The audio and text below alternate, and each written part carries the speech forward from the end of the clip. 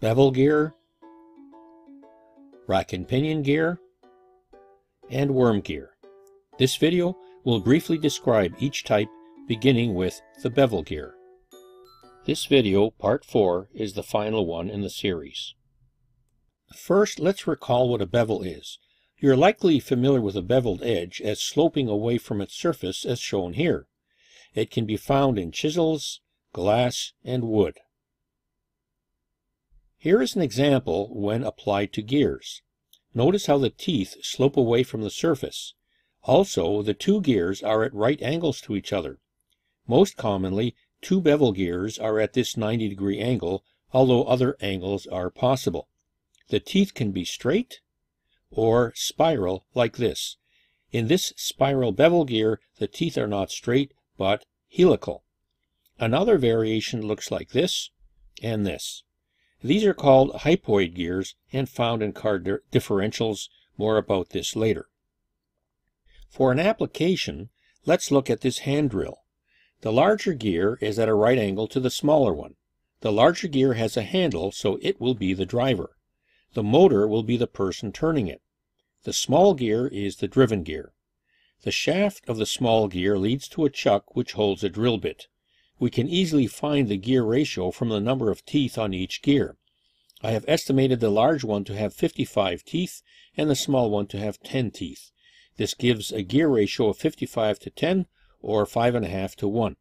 As the driver turns once, the driven will turn 5.5 times. This will be a case of gearing up since the driven goes faster than the driver. The person operating this drill can easily turn the driver quite quickly, so that the driven and the drill bit will rotate very quickly as shown in this clip.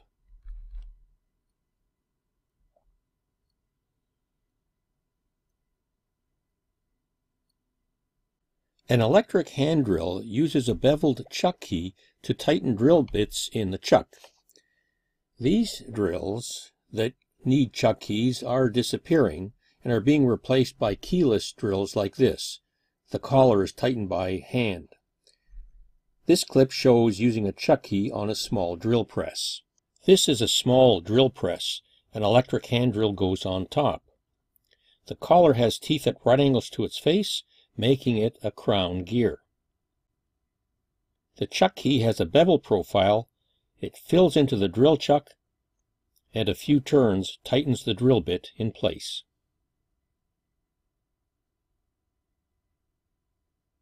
Bevel gears can be in combinations like this. This combination was present in a previous video showing the gear train that controlled the hands of a clock in a clock tower. Here it is again inside a grandfather clock.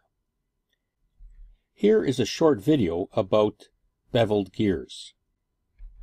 Gears transfer power. Bevel gears are used when the power of one shaft must be transmitted at a different angle to another shaft, often at a right angle.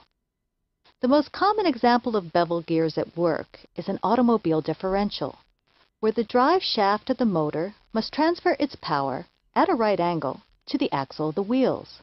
The bevel gears, in the example here, have the same diameter and the same number of teeth, so they will each turn at the same rate.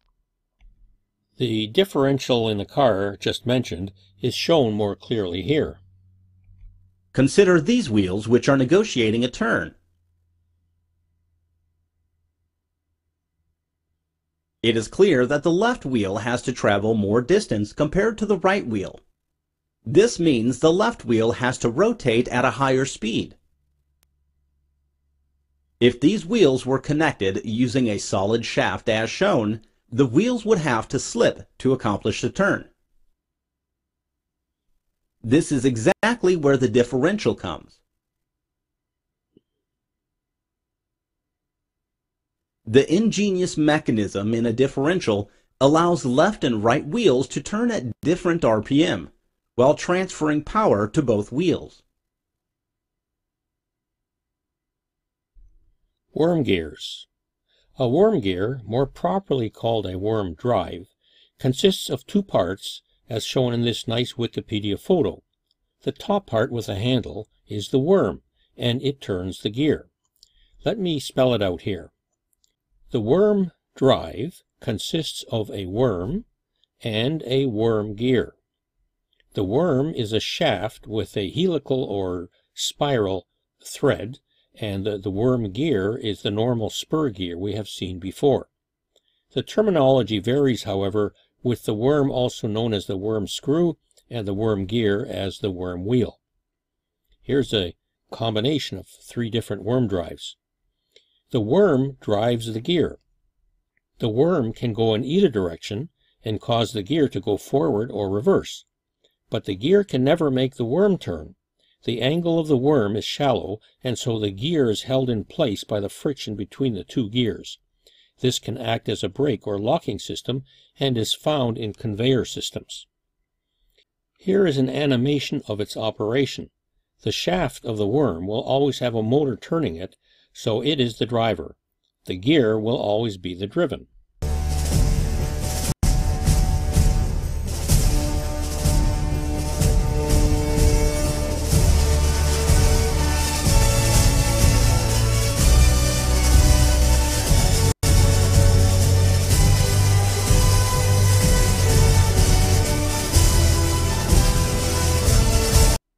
Here is a wooden version. The vertical metal rod is turned, and so can be used to operate some item. A common use of worm drives is on the tuners on acoustic guitars. This clip will show a person using the worm drive to tune his guitar. I need to tune up.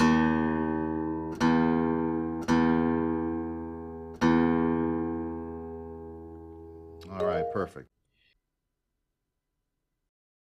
Here's a hose clamp that contains a worm inside the housing.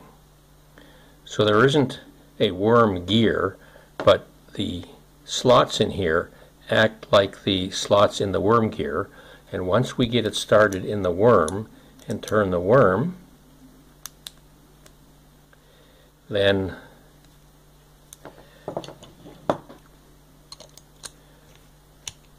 this hose clamp will close as much as needed around the hose. We can see it coming out the back like that. So that's a nice application of at least the worm. One full rotation of the worm will move the worm gear by 1 tooth. Watch this pin as it makes 1 full turn, while the gear moves only 1 tooth at a time.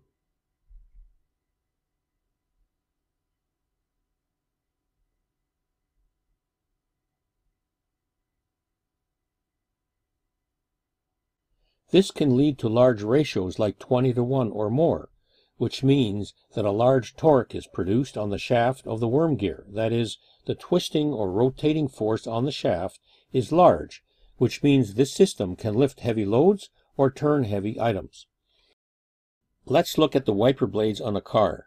It takes a lot of force to accelerate the wiper blades back and forth across the windshield so quickly. The large torque of a worm drive is ideal for this application. First, let's look at this simulation. The wiper blades are understood to be attached to the 2 vertical bars. A motor turns this shaft, which is connected to the worm inside the housing, and the worm in turn turns the worm gear. Through the linkages, the wipers, which are in tandem, then get moved back and forth. This person is going to show a worm drive taken from an actual wiper assembly from a car. The output of this electric motor goes straight to a worm gear. What that worm gear does is it spins this white ring gear. And the purpose of this setup here is to multiply the torque of this little motor. This is a worm drive from wipers that go opposite to each other. The worm here looks awfully small. The automatic windows in a car also operate by a small motor running a worm drive. We now turn to the rack and pinion system.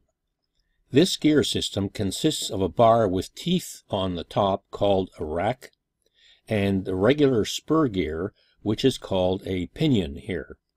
This system can convert rotational motion to linear motion, or linear motion into rotational motion.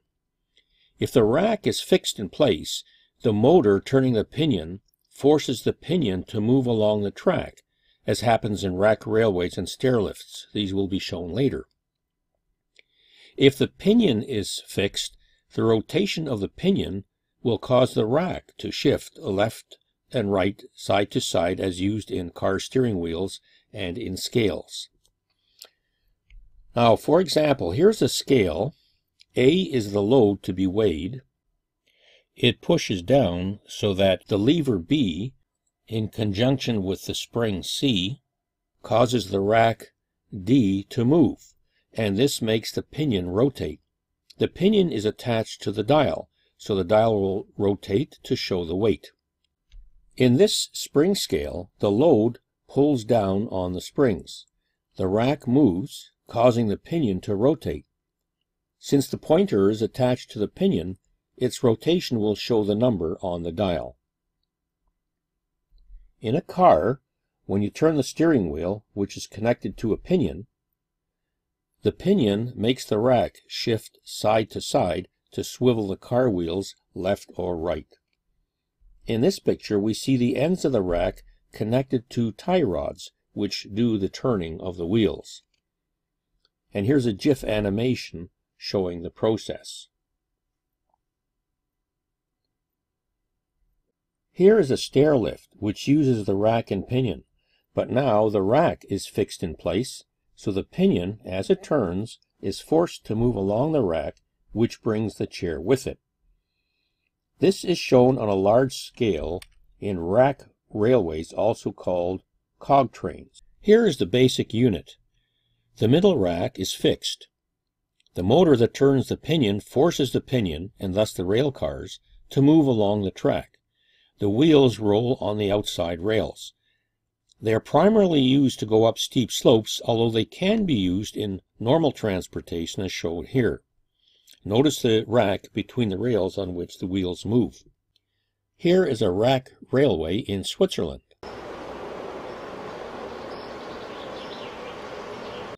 Here is one from the driver's view going up a steep grade in the Swiss Alps.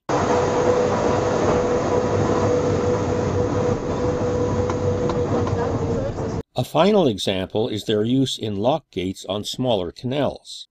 Here we see the rack and the pinion. The pinion is being driven by a similar gear train that we saw in part 1. The small gear driver on top that can be turned by a person, and the large driven gear. The large torque or twisting force produced by the large gear will turn the pinion, which then moves the rack up or down and so move the gate. This clip shows it in action. This is a person in England who is moving his boat through locks in a small canal and operates the gates by himself.